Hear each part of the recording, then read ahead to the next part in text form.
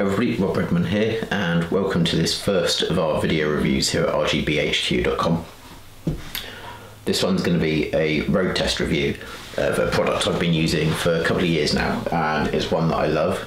I'll start off by saying that. Quick note on ethics: we're not paid to say nice things about anybody's products. This is generally something that I've used and loved. I had this to review for one of the photography magazines a couple of years ago, and I loved it so much I've kept it. And it's from ONA, an American company who make camera bags. Now, it is a camera bag, as you'll see as I show you inside it, but more importantly, it's become just my daily bag, so it's kind of my satchel. Now, this is the ONA Brixton, and this is the kind of full-grained leather version in cognac, I think they call it. It does come in a kind of a dark smoke canvas, a black leather, and the canvas ones have the leather straps and finishing, but this cognac leather is just beautiful. So even though it's got a bit kind of battered, it kind of adds to it, and it's softened up and just looks lovely. There is no faults with this bag whatsoever. I'll just give you a quick rundown of how it operates and everything. It's a very simple bag. It's a solid construction. On the back there's space for iPad or notebooks, or I use it for passports and train tickets, that sort of thing. There's a pocket on each side, it goes right the way down the end, useful for pens and kind of small notebooks. That's the sort of thing I use quite a lot. Over here I usually keep a few business cards in there.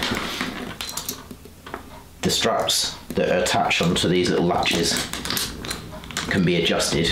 Now, I've heard of some people who've had this bag and they've lost this end. I'll take a few close-up photos to add to this video so you can see what I'm talking about.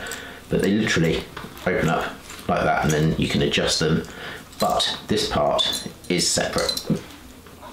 So I've never had a problem with it. Other people have, but it's something to keep in mind if that's the sort of thing you adjust quite a lot.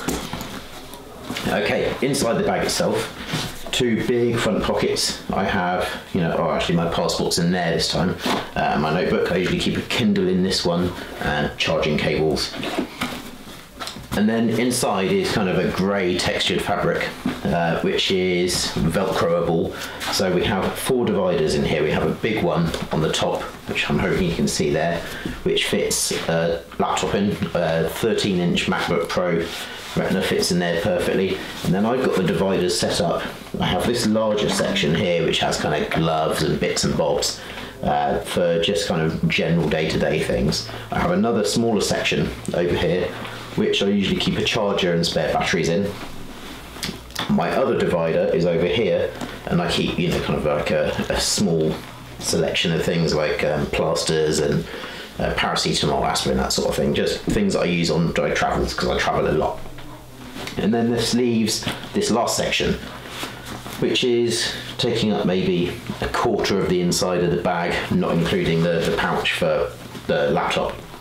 And in there I usually have a SD card pouch and an X100 and a wide angle converter and lens cap, and that fits in there perfectly with loads of room to spare, like really lots and lots of room. I do also occasionally keep a 5D or a 7D with actually the lens which is on the C100 Mark II at the moment, which is the Canon L series 24-105 f4, which is a really good walk around lens.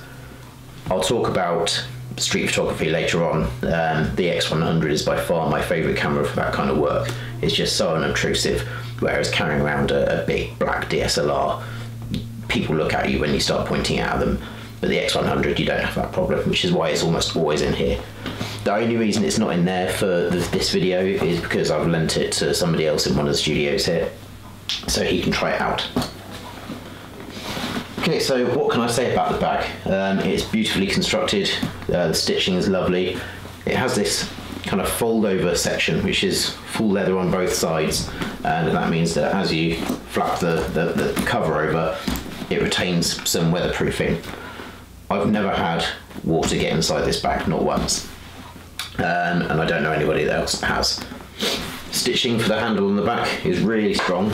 I don't know how far it goes down, but you can see that this band which goes all the way around the bag is stitched over the top of this, giving it some extra strength. And I also know that the leather that the main shoulder strap is attached to goes right the way underneath, and you can see there's an extra padded section on the bottom there, which just helps to kind of keep the muck out and get a little bit of extra padding as you put it up and down.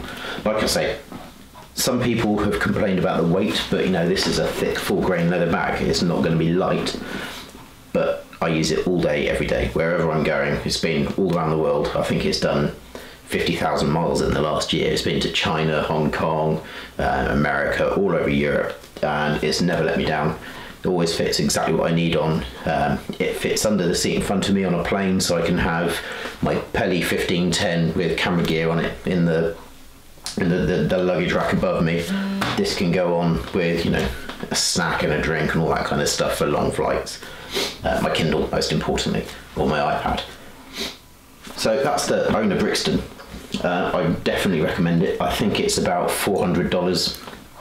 And check out the different colours. If you are worried about the weight, or you don't particularly like leather for whatever reason, then check out the slightly cheaper canvas versions, although they do have leather straps and details. But wonderful bag. I'm hoping and expecting I'll get a good few years use out of this. In fact, I imagine I'll hand it down to my daughter when she's my age, and she'll be able to do the same again. So that's it for the kind of long-term road test of the ONA Brixton, and I'll be back with more video road tests and reviews soon. Thanks very much. I've been Rob. Bye-bye.